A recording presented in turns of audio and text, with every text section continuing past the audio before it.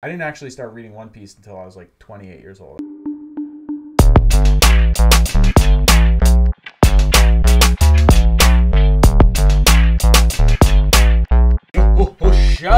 What is up, Johku KRU? It is me, Johku DMD, and thank you so much for clicking on my clickbaity title. But it is the truth. I really think the One Piece card game is going to be the best card game ever made. Just based on the brief understanding we have of the rules so far, how the game works, seems like it addresses some very seriously inherent mechanic flaws that I have with the Dragon Ball Super Cardgame that I think are going to be fixed with the One Piece card game. That being said, I'm going to go into the context of all of this. If you guys just want to skip ahead and hear me talk about what the mechanics are, you can skip all this. But I think a lot of people think that I'm like a way bigger One Piece fan than I am Dragon Ball fan because of all my Jolly Roger and you know.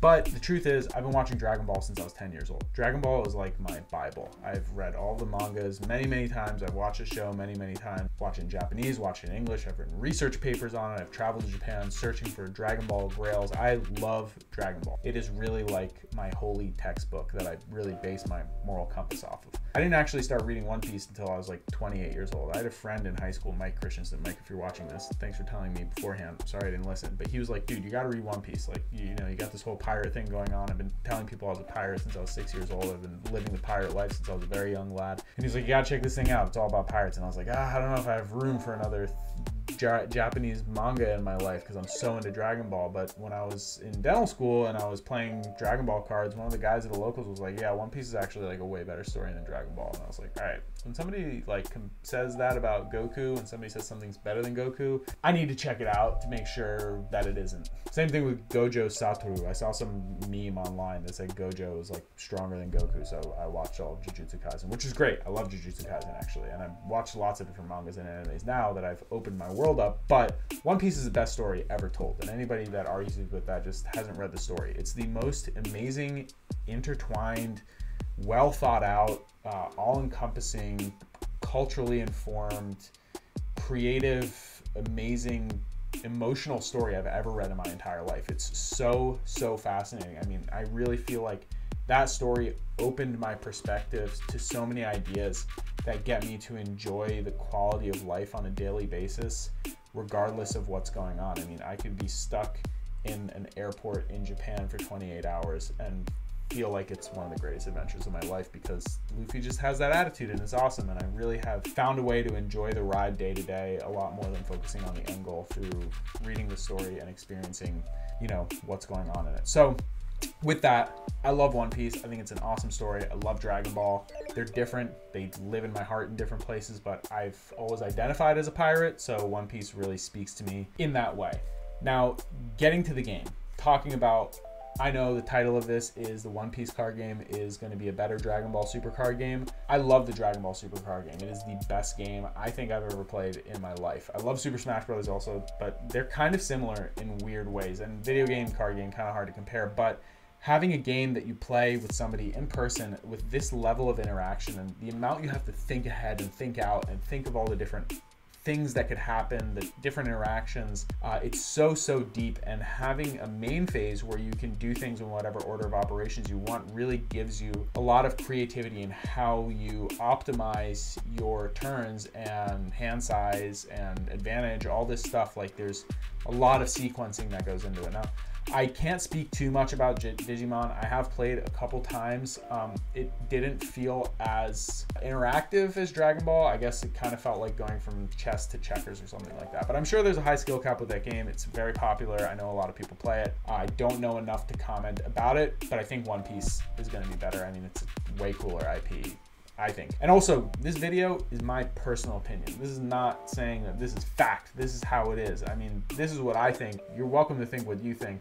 But this is my perspective, and I'm going to explain why. So basically, my biggest gripe with the Dragon Ball Super card game is the dice roll. The dice roll really wins so many games. If you have two players that are playing pretty equal decks, equal skill levels, the dice roll makes a massive difference in who can win.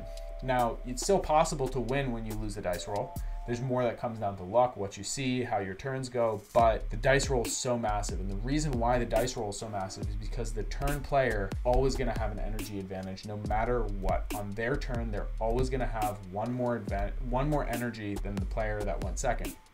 Now, how the One Piece card game is addressing this, and I think this is amazing, is that the first player charges 1 energy or Dawn card in their cost area, and the second player charges 2, and then each player charges 2 after that. So no matter what, the turn player always has 1 plus energy than the other one. And not only that, but you have a dedicated Dawn deck or energy deck. It's not part of your main deck. You don't have to make a decision each turn. Do I want to put this card in my energy area? Because if you put that card in your energy area, you might not be able to use it for the rest of the game. So having a dedicated area for that, that's not part of your main deck, that you don't need to see in the hand of cards that you draw, you're always going to have energy every turn. And that energy is not just energy. It also has dual utility. You can boost characters, give them effects. You can assign the Dawn to characters. Now you do have summoning sickness in the game, and I do like in Dragon Ball how you can play cards and attack with them that turn, but I think having summoning sickness expands the length of the game and the stuff you can do with your energy, since you aren't attacking with cards the turn you play them. I don't know if removal is going to be a thing or how that's going to work, but being able to summon cards and then the next turn attach your Dawn to them, give them effects, resolve skills, do all that cool stuff. We don't know all the details of those things, but I do have to say, I do really like how this addresses the energy issue with Dragon Ball, because these games are energy-based games. The more energy you have, or the more Dawn, or the more cost you can pay, the more skills you can resolve and things you can do in your turn. And that's what makes them exciting, is as you go through the game, each turn you get more energy or Dawn cards or whatever it is, and it allows you to successively do bigger and bigger things.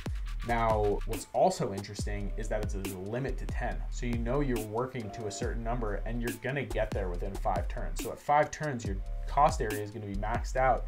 And then it looks like you can start doing things where you're actually using skills to make your Dawn cards go back to your Dawn deck, which are going to be stronger skills. And obviously once you're maxed out on energy, you don't mind them going back once they're used, because they're going to recharge in the next turn. So I think that's very, very cool. I think that's a fascinating mechanic, and I'm really excited to see how it plays out. I definitely want to have a hyper blinged Dawn deck. That is what I'm looking forward to, is the shiniest Dawn deck in all the land. The other thing that I think is really cool about this game, and now I think this is a little bit like Digimon. I know Digimon, instead of life, they have something called security, and I think you need to swing through security once their security is out. Now in Dragon Ball, your life, once your life is gone, the game is over.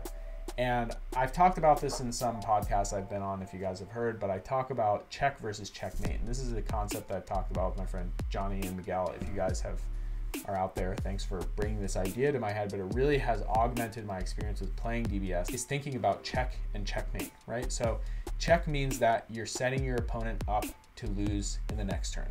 And the checkmate is when they can't do anything about it. But what I don't like about that is Champa. Champa is a card, or East Kai, whatever it is, the double strike Kai. When you give a card double strike, if a person is at 2 life, they lose the game no matter what. So from 3 to 0 is a very dangerous place, right? You can knock that first life, and then you can swing with something that's single strike, and then all of a sudden it gets double strike. Now, there are things that you can interact with the double strike, like remove the double strike or just take 1 hit. There's ways to interact with that, but that's something that you have to build in just for one specific card. Now, I don't really like that concept in deck building, and I always have felt like Champa is kind of a cop-out. I like it in terms of dealing with unison. Sometimes we want to knock 2 markers off of unison. It's a great card. I know a lot of people like it, but I've never really run it, and I just have never really been a big fan of it. So I really like in the One Piece card game how you have to knock somebody's life off, and then you have to swing through it there. That's super cool, because that means no matter what, that last battle is always going to be the last battle, and you know it's going to be the last battle, so you can prepare yourself for it differently, which creates a totally different kind of strategy where you're preparing to fight that last fight because you know it's going to be the last fight. And I really like that concept a lot more than sneaking in the last fight before somebody thinks they can deal with it. And you always kind of have to play around it in Dragon Ball, so it really affects the game state and it affects the strategy, and I think it kind of lowers the ceiling of complexity and what you can do offensively and defensively, because there's this crutch of this card that can magically give something double strike when it's a single strike. I think that's really cool. I think that is a little bit more like Digimon. I may be incorrect about that. Feel free to correct me in the comments below, but I am so excited for this game. And not only do I think that this game is going to be a really good game, but I think the ceiling for it in terms of where it can go and how advanced it can get and how much it can be advertised is going to be way higher than anything else. One Piece is the most popular manga or shonen in Japan. It has been going on for 25 years. It is massive, massive, massive in the culture. It is everywhere. Worldwide, it's massive. It's still going on. There's a current anime. There's a current manga. It's been happening for super, super long. The story is absolutely amazing. The characters are so lovable. They have so many different cool outfits. They change outfits from different islands and they adopt the culture of the islands they go to. And it's just such a liberating, freeing, awesome story that's so motivating and inspiring that I think that building a card game around it is just going to give people another opportunity to interact with it with these beautiful cards that Bandai does such an amazing job of printing. I mean, if you've seen any Bandai card game, they make such absolutely good looking cards. So I'm really excited to see what these cards look like. I think there aren't going to be as many licensing hula hoops as there are with Dragon Ball Super, and I could be wrong about this. This is really just speculation. I think that the reason why Dragon Ball Super can't get advertised really overseas is because Toei owns the rights to the Dragon Ball Heroes characters, and the Dragon Ball Heroes characters are used as assets in the DBS game. And I imagine Toei doesn't want to give up the rights to those characters to the world licensors, so they can't really advertise the game outside of Japan. And with that, the game doesn't exist in Japan. Dragon Ball Heroes exists in Japan, and they dump so much money into Dragon Ball Heroes. I mean, it has its own anime that comes out every month. The cards are so advanced in terms of texture foiling and all this stuff. And I'm pretty sure DBS is just kind of like a cash cow that makes money because it's surviving, and they probably just keep cutting the budget for it. And they're like, oh, this is working, you're making money. Well, do it for less money. Well, do it for less money. So I think it's kind of going to become more catered towards collectors. We're not seeing it as much with Dragon Ball anymore. The game's getting outrageously complex, but it'll be interesting to see what happens with these Z leaders. I think they may reboot the game. It may become more appealing for a competitive scene, but I kind of foresee the game going in the direction of the collectors. And, you know, Digimon is having really good turnout at events. Dragon Ball events aren't really selling out. We just had one in San Diego. It was capped at 256 and we only had 206 people, and California is one of the more popular areas to play, so kind of surprising, but you know, it is what it is. I think that the One Piece card game has the potential to be really, really awesome because there's such worldwide interest. It's also going to have a version in Japan, and the Japanese version is going to be coming out before the American version, and I imagine the blocks are going to be coming out, you know, Japanese before the worldwide versions actually consistently. So there's going to be interest for Bandai and Toei for the game to be successful since it's going to exist in Japan. So that's super, super exciting. I think that the ceiling for this game is just going to be massive. The depth, the number of characters that exist, the different kinds of archetypes, the different art styles. If you look at the different kinds of art that they've released, it's already amazing. There's like 10 different styles of art that we've seen before we've really even seen physical cards. I think we've seen like 7 or 8 physical cards on display on the Twitter. But yeah, I'm super excited. I'm still going to be playing Dragon Ball. I'm still going to be opening Dragon Ball. I love Dragon Ball. It's not going to like go away from my life. I think I'll always have fun playing it. I really think the most fun way to play the game is just to get cases and open them with your friends and build the archetypes within the set and then play each other because they're designed really well to play with each other. And then, you know, competitively is fun also, but I really think that I'm going to be definitely doing a lot with the One Piece card game. I hope you guys are as excited for it as I am. I thank you so much for watching this long drawn out video about me talking about how excited I am for it. Now I think that there are things that are inherently built into this game that make it more interesting, give it the potential to be more interesting, more interactive, and more balanced than DBS in some ways. I am a dentist. I can without doing a dental tooth tip. If you guys have read or watched One Piece, sometimes Luffy will lose a tooth and then he drinks milk and the tooth grows back. It doesn't work like that. You can get a tooth completely knocked out. It's called avulsion. So when a tooth comes completely out of the socket, that tooth is avulsed. It can't break at the root. That's just the crown breaking off. But the full root and the whole thing comes out. It does happen sometimes.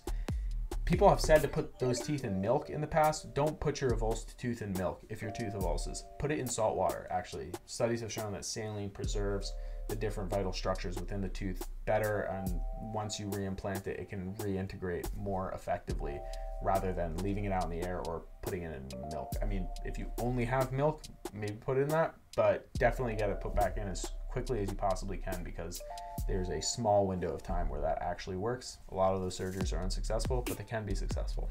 I'm Johku DMD. Thanks for coming by, and I'm so psyched for the One Piece card game. Thank you so much.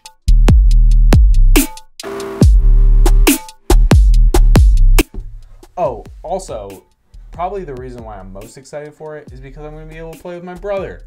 My brother said he's going to play the game with me. I love playing games with my brother. I love playing video games with my brother. I love playing... I haven't played that many card games.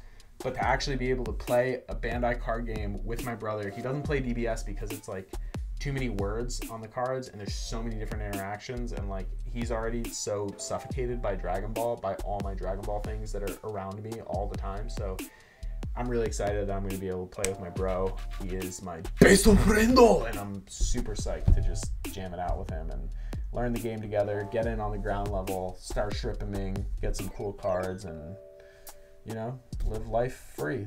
The life of liberation is the life for me. See you on the high seas.